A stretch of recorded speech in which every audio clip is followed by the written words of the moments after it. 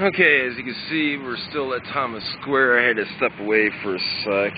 Here, put myself on. See if I can get some decent light. Okay, so what basically happened is they've come here to implement the law of ROH 1026. ROH 1026 is a sidewalk use law. And so they're putting times of when the sidewalk can and can't be used, and in what manner it can be used, and during specific times. It's kind of weird, right? It's public use. It should be public use. But anyhow, they with this, they removed the occupiers from their tents, saying that they weren't allowed to be anywhere near them, but that they're not going to remove the items. Well, just the very means of keeping them from their property or having use of their property or to remove their property or anything else is unconstitutional against the 4th and 14th Amendment, I believe. And, you know, plus they've been manhandling some of them, which, you know, I mean, so you got a few amendments in there that they're infringing on. But you have a right to property and you have a right to protect your property, and they're definitely infringing on those rights. And with the law that when I looked it up, found was been taken off the books. It's been repealed by Bill 54, and so they can't do anything about any of it anyhow. So I went and let the police officer know, Sergeant Santos. He said he couldn't do anything about it, and that I needed to talk to the employees. So I went to talk to the employees, and then the employees said that they have no knowledge of what exactly is going on themselves, that I had to talk to the manager. So I went to the manager and talked to him. He refused to give me his name. And then when talking to him, I asked him about what he was doing, and he told me, you know, that in fact it was 1026, ROH 1026 that he was doing this under. And I showed him on the city and county website how it's been repealed by Bill 54, and he's like, no, it hasn't. Yes, it has. And just like the park rules that you keep trying to impose, they've been repealed by Bill 54. You cannot legitimately do anything about those laws. You have to do it in the manner of Bill 54. So he didn't want to hear it, and I told him, I was like, fine, then I'm filing a police report on you for violating my civil rights of property and to protect my property. And he about laughed it off. So I went to the police officer and told him I want to file a report on this man for violating my civil rights, and told him exactly what they were, what amendments and everything else. And he says he can't do that because he's too busy.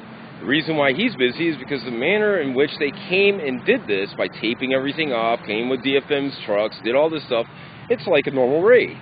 But where Santos says it's not, that they're not going to remove people's stuff, none of the houseless community had an idea. So what it did is created this huge scramble of people all over the place, and during the fact, a couple ended up getting into a yelling match or whatever as how to get this stuff out of here, because there was no warning, no tagging, no nothing about it. And so during which the police got involved, and next thing you know, one man's getting arrested because they caused a scene without communication to anybody of what was going on.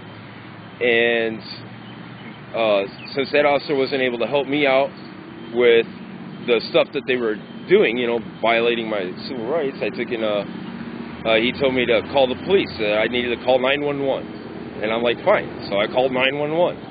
Which really makes no sense. The system has to fix that. There should be a non-emergency and emergency number. It ties up calls that shouldn't be there. But anyhow, after talking with 911, they asked for a description of the gentleman that I was talking about. Well, I was standing right next to him.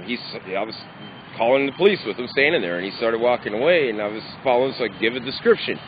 Well, the officer I originally talked to comes up from behind me and hits me in the right side, on my right shoulder, to push me out of the way, and then starts screaming at me for no apparent reason. I was like, whoa, whoa, you know, I mean, here I was nice with him, asked him a question, he told me he couldn't help me, I understood why, and, you know, called the police just like he wanted. He knew I was talking to the police, he knows I'm being recorded on 911, but here he just comes up and hits me, and then starts screaming at me, so I start screaming back at him.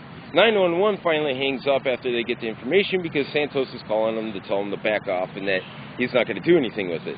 Well, I'm not allowing that to happen. Somebody has to do a report, because now it's not just violating my civil rights. Now I have an officer that committed assault on me. So Santos decided, after much arguing, to allow a report because he wanted to push it off on the police commission. I was like, no, you're a witness to it. You're right here. You see what's going on, and you have people talking about it. Sorry, you're involved. You have to do something about it now. So he decides to finally go with it and do it, just to find out that he's going to give these police reports to the gentleman that I was calling the police on about the one incident of, assault. And I'm like, what about violating my constitutional right? That gentleman over there, I'm filing a report on for that. Well, he blows it off. He's only interested in the assault one. Okay, fine. But he's giving him the report. He gives the officers the report, and they're all filing their stupid stuff. And I'm like, wait a minute. That gentleman there had his back to it. He had no idea what was going on behind him because he was talking on the phone while I was talking to 911. I have a recording with 911, and I have witnesses from the other occupiers that watched what was going on, and he wants to blow it off, and then he decides to start coaching Sugar on how she needs to write her report, and then tells me I need to stop smiling, and that I have to start writing certain things in the report when he gives it to me. And because I felt that I'm not going to be coached, and that he has no right to coach me, now he's refusing to even give me the paperwork to fill out the report. So we're just standing by while everybody else was able to fill reports out, and I'm still not able to file any one of the two that I want to file. And this is all over their tactics of coming in here, scaring the public, threatening the public, and causing fights, arresting people, and then police brutality, all because of a law that was repealed by Bill 54. It's no longer enforced as they tear up our sidewalks and try and impose a fake law. So I just want to give you guys an update, and we'll see what happens. All right, talk to you later. Bye.